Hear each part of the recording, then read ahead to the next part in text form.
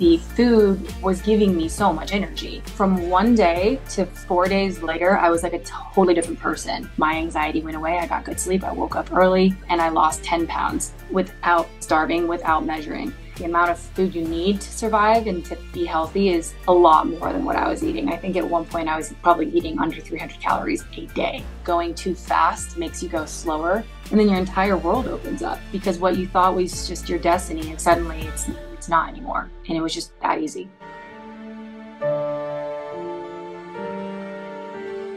Today's video is 2 different approaches on how to start carnivore. My name's Lily. Today we've got Lauren Hughes. Both of us are health coaches who have been eating an animal-based diet for the last few years. Though initially, when we first started carnivore, we actually approached it differently, and yet we both have lost weight, killed our sugar cravings, increased our energy. And so hopefully with our 2 different experiences and different approaches on how to start carnivore, you can find more clarity on what would help you be most successful. All right, Lauren, it can be a little bit overwhelming when first trying to learn about carnivore because, online, one person will say you can't have dairy, but butter's okay, no seasonings, okay coffee, no bacon, have some honey, and it can just be a little bit confusing because you want to make sure initially you don't do the carnivore diet wrong, but you don't know who to listen to and know what's right. I guess, how would you suggest someone first starting carnivore? Yeah, well, thanks for having me on, first and foremost. Really appreciate this. And it's a really good question because it's so confusing with all the conversation out there. What I've seen be really successful for people is starting out 100% with just meat. So like bacon, there's some controversy around bacon, but I love bacon. Bacon and eggs, and then I would say ground beef, 80-20, and maybe some steaks, like ribeye steaks, and just starting there. And the reason, and when I'm saying starting out, I mean for like a couple weeks to get going. The reason I say that is because it can be more complex. I'm not saying don't have chicken. So yes, if you can cook and you know how to cook, sure, add chicken, salmon, you can have shrimp, basically anything under the sun that's meat. But like those 4 are so easy. It takes very minimal skill level to make them, and they taste good and they're filling. So that's kind of where I would start. Yeah, I couldn't agree more. I say when starting carnivore, have whatever animal foods you can tolerate. But I think even that is too vague and it gives people too many options. Whereas with your 4 foods advice, ground beef, steak, eggs, bacon, that is just a great place for people to just jump into it and start. And then later, if they want to try adding in dairy or liver or other things, then okay. But starting super basic can give faster clues as to which foods our body tolerates best. All right, now, when I first did a strict carnivore diet, I actually went from a standard American diet to having less carbs, low carb, keto to carnivore. So I kind of tiptoed my way into it and slowly transitioned, whereas some people, they just rip it off like a Band-Aid and jump into it overnight. I had to do what was called a bridge food. So instead of having dessert to no dessert, I had to bridge that habit, replace that habit with something else. Is that something that you recommend? Do you recommend easing into carnivore or going cold turkey? That's another good question. Yeah, I think so. What I try to do is say, let's just start 100%. You just got to go and commit and be okay with the fact that if you're not perfect, you just got to get right back on the next day. To me, actually, going cold turkey was easier because I wasn't still craving sugar and the processed foods. But, if you're somebody else who tried that approach, then I would say, yeah, let's do a bridge, something that would bridge it. For a lot of people, I think that's fruit. Sometimes raw dairy is okay, like raw milk. Cheese is a good one. But again, all of this, it's kind of like risky business because sometimes people go in on that and they go and they binge on it. Just start with those basic 3 or 4 things, I would say. Okay. And I'm always curious for those of you who jump into carnivore overnight, did you eat intuitively or track your calories? Also, was that kind of like a temporarily painful experience? Because, like I said, I baby stepped my way into it. So I never experienced keto flu or, like diarrhea month or low energy. Did you have any crazy changes with like going to the bathroom or any keto flu-like symptoms? Yeah, I did carnivore completely. So I did the cold turkey, 100% carnivore. I didn't touch sugar at all, not even a little bit, because I really wanted to see what was going to happen. And for the first time, and this is why it was so profound to me, actually, is because for the first time in my life, I didn't measure and I didn't try very hard for the first time ever. And I lost 10 pounds without starving, without measuring. When I did just this switch, it was literally like one day I found it a couple of years ago, and then I was like, click, okay, I'm going to try it. And it was like from one day to maybe 4 days later, I was like a totally different person. And it was immediate. I noticed bloating was basically immediately gone. And that was a huge thing for me. So with bowel movements, nothing major happened at all when I just cold turkeyed it. And bloating went away immediately. But then fast forward those 4 days, energy was sky high. And I was waking up at 6 in the morning, just kind of like alive, I guess. As far as the kind of the keto flu that they talk about, I think I had 1.5 days of like, I feel kind of fuzzy.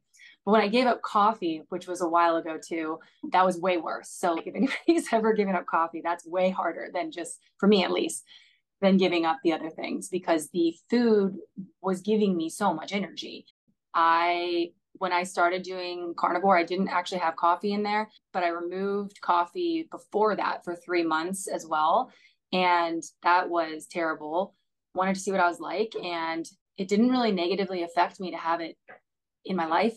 So for me, I continue to have it. It's not quote unquote carnivore, but I also feel like I took it out and I know how my body reacts to it, and it works for me. It's fine. I'm not a coffee drinker. I don't like the taste, but I do find most people can tolerate coffee, or even feel better with the coffee in the diet. Technically, like you said, not carnivore, but there's so many labels nowadays, like meat-based, primal, ketovore, animal-based, and I try to demonstrate and teach, like, let's focus less on the label and more about how you feel. So though when people first start carnivore, some people are nervous about either diarrhea or constipation. With constipation, I would say have more fat, because the fat can help it slide on out, more electrolytes, more water, or if someone's having a lot of cheese, dairy can constipate, so I would say have less cheese. For someone who has the opposite effect and has diarrhea, what would you suggest? No, doing the opposite?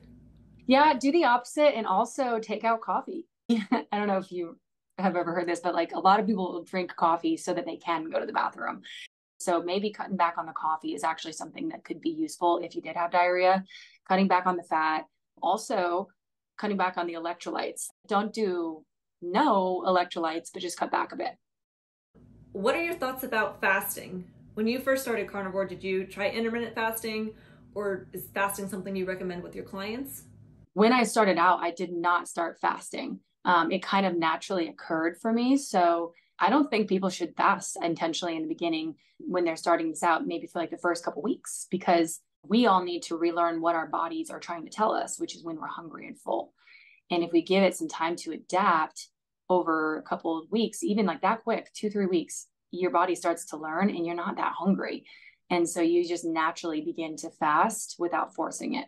And I think that's huge, because if you force it, you get sugar cravings, you aren't eating enough food, you're obsessing over it, and it's back to the old ways. Going too fast makes you go slower. Like if you're trying to push a good relationship with people, it's going to force it and make it weird. But if you go slow with it and stick the course, then you move faster. And it's kind of like that with this, where it's like, I think people rush into things a bit too quickly, and we will maybe get to fasting at some point. Then we end up losing weight as a result. And it's more natural than forcing it. Definitely. I find when people just remove processed foods, because the processed foods, they just don't really fill you up and they're easy to be snacked on. And then by just switching to eating real nutrient-rich foods, people naturally are more full, eat less often, and they don't snack as frequently. And so when people are first starting carnivore, I say, let's not overcomplicate things. Don't worry about fasting. Don't think about having liver. Don't track macros, and just eat whenever your body's asking for meat. But then after maybe 30 days or a couple months, if someone then wants to fine tune what they're doing, maybe reach their goals faster, then I would look at meal frequency and their macros, because I find just a lot of people tend to undereat. And so yeah, I guess, how did you know when you first started that you were eating enough? Did you ever track your macros? Actually, do you think that calories matter? Yeah, that's such a good question. It took me learning from somebody else who, at the time, I was not a coach. At the time, I did not have the information I do now. And somebody else had to kind of like model it for me. I started out under eating because I was counting calories like I used to. It was like the old paradigm of just like count calories, only have, 300 for this meal and then X amount for this meal. And it wasn't until that person who was kind of modeling it for me was like, no, eat more. You're not eating enough. I do think calories matter in general, because if we eat too many calories consistently day over day and we're not burning enough, let's say, then over time, your body composition will likely be a bit bigger, right? You're just going to be, there's going to be more mass, even if it's a lot of meat. I have seen that for myself. But do I think that it is that simple to measure, like 1 calorie in, 1 calorie out? I don't think so, because humans made up the word calorie, right? So it's a measure of energy. There's all different types of energies. The energy that we get from ground beef is going to be very, very different than the energy that we get from like a cheese puff, and you can feel it too. You can feel the difference when you eat it over time. Calories are burned differently based off of the quality of food that you're taking in, the health of your body, how much inflammation you have, your insulin levels, your amount of stress, so many different things. So it's almost like impossible to measure calories in, calories out, because it's so specific to each person. We overemphasize the calories and we're not overemphasizing where they're coming from. Not to mention getting seed oils out of the picture. That's a huge thing, because it does make you hungrier. So while I think calories matter, you don't want to binge on food. It's very hard to do on meat. I think that's why people say you don't need to count calories on carnivore, because it's very hard to binge on just meat. It's disgusting at a certain point. Eat until you're full. That will do it. I do genuinely think that the ultimate goal for this is to stop measuring and start actually living. That's how I see it, is like, let's stop measuring. I don't see any other animal out there ever in existence measuring anything ever. So why are we? I don't think it needs to be as complicated as we make it. I 100% agree. Like you said, everything has energy. And so it's the kind of energy that we put in that matters more than the calories. It's the quality of the food, the amount of nutrients we're getting out of the food that matter more than the calories. So if I were to have 2,000 calories of chips versus 2,000 calories of steak every day for 30 days, by the end of the month, I'm going to look different. However, like you also said, if I were to have the 2,000 calories of steak and then 12,000 calories of steak every day, I'm just eating more. I'm going to have more mass. But again, it is very hard to eat 12,000 calories of steak or overeat meat. I personally don't track my macros, though when I first started carnivore, I did undereat just naturally. And so once I figured out, okay, how much do I need to have on my plate? Then I could make sure that I was eating enough. And I think that's where tracking macros, even for just a day, can be a helpful tool for people, just to make sure that they're not doing their health a disservice by not providing their body with enough fuel. Okay, I kind of want to shift gears and do a little comparison of what we eat, just to give people a snapshot of our similarities and differences with our meals. So Lauren, what's your age, height, and weight? So I'm 5'8". I'm about 145 to 150 pounds, and I'm 30 years old. I figured you were taller than me. I'm 5 foot 2 inches tall, about 110-ish pounds, and I'm 27. And then do you have a set amount of meals you eat in a day, or do you just eat when you're hungry? I typically have about 2 meals a day. And that's usually starting around noon is when I eat my first meal. So noon, and then usually around 6:30, I would say, or 7, I have dinner. I used to do a very similar approach where I would skip breakfast and then just do my 2 meals in a day. Save my time cooking and cleaning. I love that. But like I said, when I first started carnivore, I was under eating. And so I found when I had my 2 meals and I would just add more food to those 2 meals, I was so full that it kind of hurt my digestion and I didn't feel as good. So I found if I split up my meals into smaller, more frequent meals, then I was able to eat more food and not feel like totally stuffed. And I do 5 meal. I don't know if we're calling like drinking milk a meal, but I eat 5 times in a day. A glass of milk at 7, a glass of milk at 9, a meat meal at 12, a meat meal at around 5 or 6, and then my 5th time I eat is around 7, and I'll have some yogurt and a piece of fruit. Do you ever have dairy? I mainly keep it at raw milk. That's pretty much where I go. Yeah. And then cheese, it's like a little bit of cheese here and there. I don't think there's anything wrong with having it all the time. If you want to, if you can handle that. Just, I don't know. It's just like something I've always done is just kept it kind of here and there. So really not that much. And I don't eat yogurt. I just never really loved it. What about butter? I do love butter. Yes, I do have butter, but again, it's like one of those things where I only have it every couple weeks. I just do better without a ton of butter for some reason. It just kind of hurts my stomach a little bit. Well, what do your 2 meals look like then? I'm sure it changes every day. I know I don't eat the same thing every single day, but I do love my routines and definitely have the same certain foods every day. Yeah, what do your 2 meals look like? Do you have eggs, do you have fish, or just red meat? Yeah, I'm a habit eater, so I'm cool with eating like the same things. It's so easy for me. Like I've always been that way. Always. Even with the standard American diet, I just ate the same things. So I would say literally every single day I have bacon and eggs. I have no sugar in my bacon. It does exist. You have to look for it. And then eggs. So I'll have like 4 bacon strips, 4 eggs. I do add pepper and I do have salt. For dinner, it's either like a ribeye steak or it's ground beef. And then here's the other thing. I get a little bit of a mix up with my week because I'm really lucky the job that I work at, they offer food there. It's amazing. They offer salmon, there's like shrimp, chicken, pork, tenderloin if you want. There's like an entire charcuterie board if you want to have that. I get a lot of variety in those days that I'm there as well. So I do love fish. I don't cook it all the time.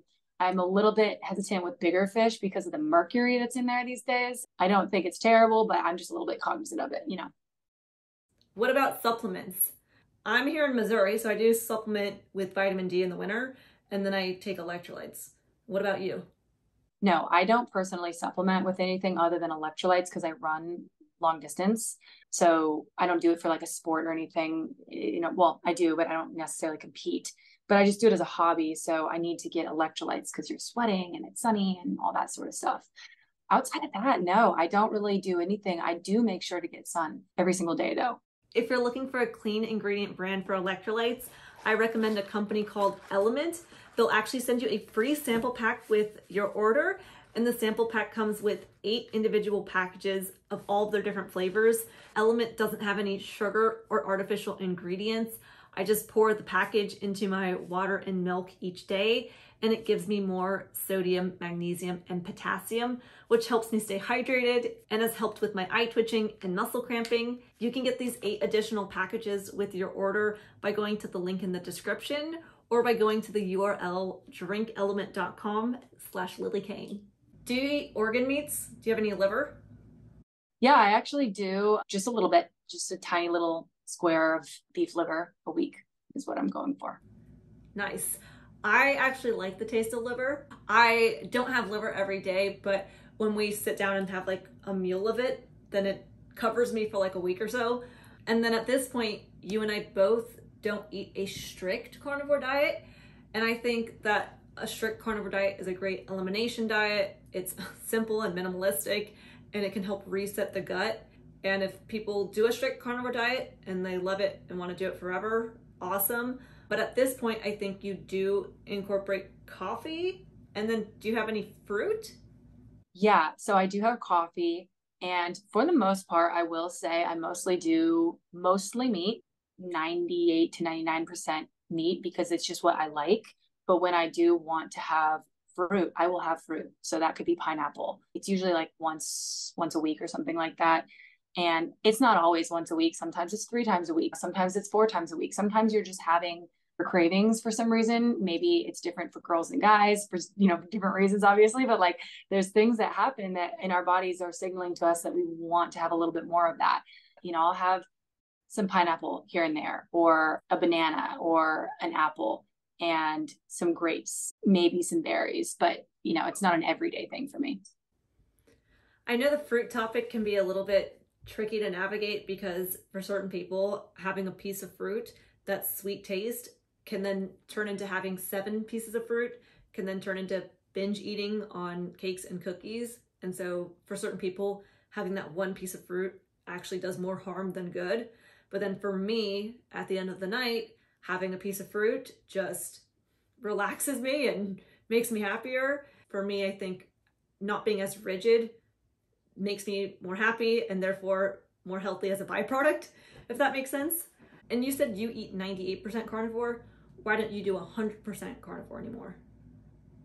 Yeah, I agree with you. I think there's all different types of bodies and people. And I think that to talk about this with such a broad scope of different types of people that may have different experiences can be a bit challenging, because you and I are speaking about our own individual experiences. For example, my sister, she feels really not good when she just has meat. There's something like missing for her. It's just like not there. We have a responsibility to then try different things out and see how we feel, and not be so dogmatic in the approach a little bit, and see what could be beneficial for us. But the reason I don't do that anymore is for that reason. I run a lot and I lift weights a lot. And I also don't really want to live my life without ever having a sweet thing ever again. I genuinely just like fruit. And so I think that if I can tame it and eat it sort of like the way that would be seasonal, like how our old ancestors would have, I think that's probably an okay way to approach it for health, from what I've seen for myself. And it feels better. Okay, so what about vegetables? Do you ever have veggies? I don't really, and that's mainly because I don't feel like I want them. Okay. But Yeah. like I will say, Brussels sprouts are the best flipping things ever. Love Brussels sprouts. I don't remember the last time I had them, but if I went to a restaurant and they were there, I'd probably order them, sometime soon. But no, I don't crave them, nor do I desire them a lot. But yeah, do you? Yeah, I'm the same way. I don't really like the taste of veggies. It's like if I can get the same vitamins and minerals that I can get from vegetables with other foods that I enjoy more, then I'm just gonna have those other foods. So certain people have like gut issues or eczema or negative reactions from having vegetables. I don't. I just don't really like the taste. Actually, I've heard you talk about before that on carnivore you've had less anxiety. So I was thinking it may have been from fruits or from veggies, or I guess, why do you think that a carnivore diet helped alleviate your anxiety, or why do you think you had more anxiety prior to carnivore?